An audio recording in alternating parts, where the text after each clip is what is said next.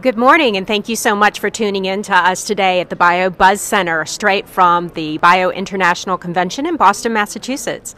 I'm Karen Batra. I am Director of Communications for Food and Agriculture with Bio, and I am here with my esteemed colleagues. To my right is Dr. Cathleen Enright. She is our Executive Vice President for Food and Agriculture at Bio. And to my left is Richard Lobb. He is our Managing Director for the Council for Biotech Information. What we're going to do today is just kind of do a little wrap up about some of the top issues that we've had in the topic of our discussions this week and talk about what some of those outcomes might be. Kathy, you have been here for almost a week now. Tell me, what are some of the takeaways from this conference for you? I think the biggest takeaway for me is the level of energy and dedication to innovation and safety. Just to be on the floor here at the convention and also to attend some of the sessions, this technology is going to rock our world. And I have just been, it never ceases to amaze me of how inventive and dedicated and caring this industry is. Definitely, agriculture is one of the greatest of American industries. Dick, you and I have been working in agriculture for a little while now on communications issues. We're starting to see, I think, some increased spotlight on mainstream agriculture production, especially modern agriculture production. What do you think are some of the challenges being faced by the agricultural community in the United States today? Well, I think we're facing the challenge of increasing production without having any bad effect on the environment, and I think the important thing is that biotechnology is absolutely critical to that function, because if you use biotech seeds, there are many aspects of it that help you manage your environmental impact in a much more favorable and positive manner. So I think the biotech is actually a solution to that ongoing challenge of the footprint that modern production agriculture has on the environment. Definitely, I would agree with that too. You know, you can join in this conversation and submit some questions to our panel if you'd like. We're on Twitter at IamBiotech, so don't be afraid to engage in that conversation. Kathy, I think that a major theme that has come out of the sessions and meetings this week has been a need for increased support from regulatory agencies and just kind of more defense of the industry and of the technology. What do you think about that? I think certainly we've had challenges with the regulatory community. We've had 20 years now of experience with biotech, and we seem to, the information, the tests, the studies that are required to put a development into commercialization is increasing, even though our knowledge, our experience, impact studies demonstrate that we know more now than we've ever known about the safety and the commercial impact of these technologies. So I think with regard to regulatory systems and from our regulatory communities, I think we need not so much, Karen, a defense of the technology, but a defense of their processes. FDA, EPA, USDA, they really understand, and they understand this technology. If there were concerns that were credible, we've heard a lot about that lately, they would act on those concerns. The fact is that they're a little quiet to our liking when stories come out, studies that have been debunked are used over and over and again by some of the proponents of other production methods. I would welcome from them a defense of their process. And let me ask you this, Kathy, do you think that there need to be any changes or modifications made to that process? I think, yes, definitely we need to have, it needs to be more predictable, more for all. Transparency is fantastic. The coverage needs to be looked at. We certainly shouldn't be regulating something disproportional to the perceived risk that's intended. To that end, though, I think that certainly Secretary Vilsack and the President in the release of the Bioeconomy Blueprint is saying the right things, is moving to a more efficient, risk-based system. And so I just look forward to the implementation of both of their promises. I would definitely agree with that. Certainly a big challenge that we face in the agricultural biotechnology sector is a lack of understanding about the technology. Dick, since in your role in communicating about agriculture, what do you think is a key takeaway that consumers and policymakers alike should know about biotechnology? Well, we had some very good news this week from the American Medical Association, which several years ago affirmed the safety of biotech crops, and they came out with that again this week, very firmly stating that there's absolutely no health risk whatsoever from using biotech food ingredients in food products. And indeed, this is very pervasive because the vast majority of corn, soybeans, sugar beets, and some other crops are biotech in nature, and these go into the food supply.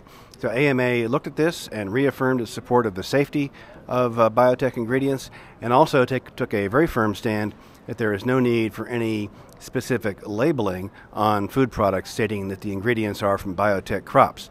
That would just confuse the public, because actually there's just no difference at all in terms of the food or nutritional qualities between biotech and conventional crops. And certainly what Dick was referring to was a decision that was made by the American Medical Association in their annual meeting in Chicago this week. I think that we would be remiss if we didn't segue the conversation to talk about the issue of biotech food labeling. We've seen some increased debate in the media and the public arena on this issue. Kathy, why do you think that is? Well, I think what we're looking at is a change in the ask by some folks who are not in favor of the technology, and perhaps some consumers, some level of consumers. And they're asking the question, we want the right to know, right? So with regard to that question, I can tell you that the biotechnology companies, members of the Food and Ag section of Bio, support this technology. We want folks to be aware of biotech. We are quite transparent, and we're happy to increase that transparency if need be. So we think that with regard to an ask of right to know, we're moving in a direction.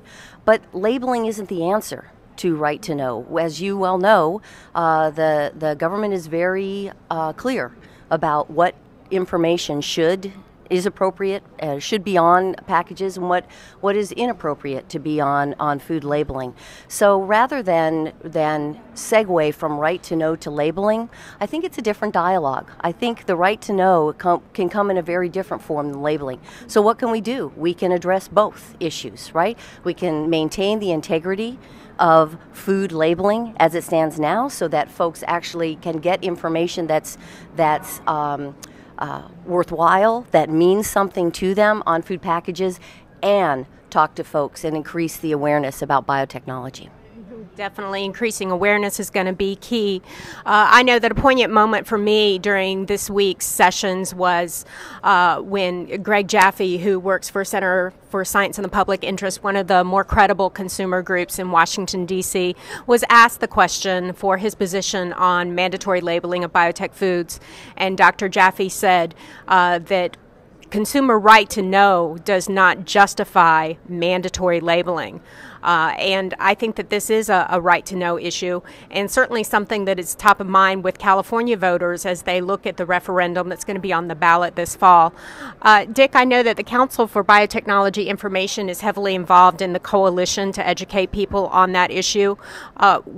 Going forward, what is CBI and the coalition going to do to educate California consumers on this issue? Well, we are part of a coalition in California of agricultural groups, food groups, and many others, environmental groups, voter groups, that are concerned about the labeling initiative and will be working to educate the public about the fact that this type of labeling really wouldn't tell people anything that they don't already know, because there is no functional difference, there's no nutritional difference, there's no difference in how the food behaves and how it is treated by the human body between conventional and biotech. So we have a wonderful group of people out in California that we're working with to try to reach out to the voters of California. How all that's going to turn out, we're working on that right now, but we do expect to do a good job of reaching out to people and just letting them know the facts. And I think hopefully people will respond to the facts appropriately and reject this, because this is just a label that nobody really needs on their food products. And certainly you have a large coalition of like-minded organizations that are joining in that support. Can you talk a little bit about some of the other farm groups and maybe the farmers' perspective on this issue? Well, the Farm Bureau and allied groups like that are certainly with us on this issue. The important thing for farmers is that biotech crops give them a lot of advantages in that they can do a better job of controlling insect pests without the use of pesticides, or very minimal use of pesticides, and also allows them to use more environmentally benign weed killers to control weeds in their fields, and enables them to avoid what is called tillage, which is when you actually turn over the soil to bury and kill the weeds. You don't have to do that, and the less you disturb the soil, the better that is for the ground, because you lose less soil to either erosion or by water or by wind. So this is a very environmentally benign and very helpful sort of technology. The farmers really like it. They have adopted biotechnology very much across the board. Approximately 90% on average of the row crops, including corn, soybeans, cotton, and sugar beets, are biotech at this point. So it has really taken over the marketplace as far as the agricultural community is concerned, and we just want to address the concerns that consumers might have so that we get complete acceptance on that side as well. And certainly a nice summary of some of the current benefits of biotechnology and why farmers have adopted this technology around the world. Kathy, you are a scientist by training, so this is a nice time to segue to a discussion around the future benefits of biotechnology. What are some of those traits that are in the pipeline that we have the opportunity to look forward in the future? Well, for the U.S. consumer, healthier oils are coming. High oleic, omega-3 enhanced oils, a reduced acrylamide potato. As you know, acrylamide is throughout our diet, and folks eat a lot of French fries, and so one company is working to provide a food safety benefit. In addition, additional food safety benefits, it would include the removal of allergens from food, and with regard to across the globe, we're seeing micronutrient efforts in roots, cassava, beans, so that folks can truly get from their garden or their field a whole food. Right, it's much easier to deliver vitamins and nutrients in a food than in a pill. Right, much more efficacious. In addition, we're hoping to see the first genetically engineered animal. There's a lot of we've been waiting a long time to see genetically engineered salmon come on to the U.S. market. My hope is that the regulators will be able to feel confident in their process and get that approved as quickly as possible. We've had some great discussion about crop biotech up to this point, but it is nice that you brought up the Aqua Advantage salmon that's been pending action by the Food and Drug Administration for some years now. Kathy, the lull in action on that application is beginning to have a chilling effect on the animal biotech sector. Do you think that the possibility of that sector to actually move offshore is a real threat to the biotechnology sector? Certainly it is, and it goes back to what we were talking about, Karen, a few minutes ago about the need for the regulatory system to operate in a predictable way, right, in the absence of political interference. We know that there are a number of biotech animals in development, right, or that have been created but are not going to be commercialized because the regulatory hurdle, the expense of the regulatory hurdle, is so enormous, and the uncertainty of investing in the technology, therefore, is also uncertain. So, absolutely, I think with regard to any innovative technology, if the homegrown regulatory system becomes an impediment, then those innovations will move offshore. And we're talking about animal biotechnology used for food, and the development of food, but I think it's also important to point out that a lot of animal biotechnologies are being developed for the healthcare sector and for use in pharmaceutical development. Talk a little bit about that side. Certainly, absolutely. There in milk, there is drugs are for human use, and animal use are being developed. And I think that, you know, it's quite interesting, Karen, you asked that question, because with regard to the health sector, Americans, associations, interest groups have accepted that technology. It's still the same technology. Recombinant DNA technology is recombinant DNA technology, whether you are using it in animals to create drugs or in the laboratory to create drugs. But with regards to food, we're not there yet. So we're hoping that with the emergence of these obviously consumer-friendly foods entering the market, healthful meats, healthful oils, safer food products that will come to the market eventually,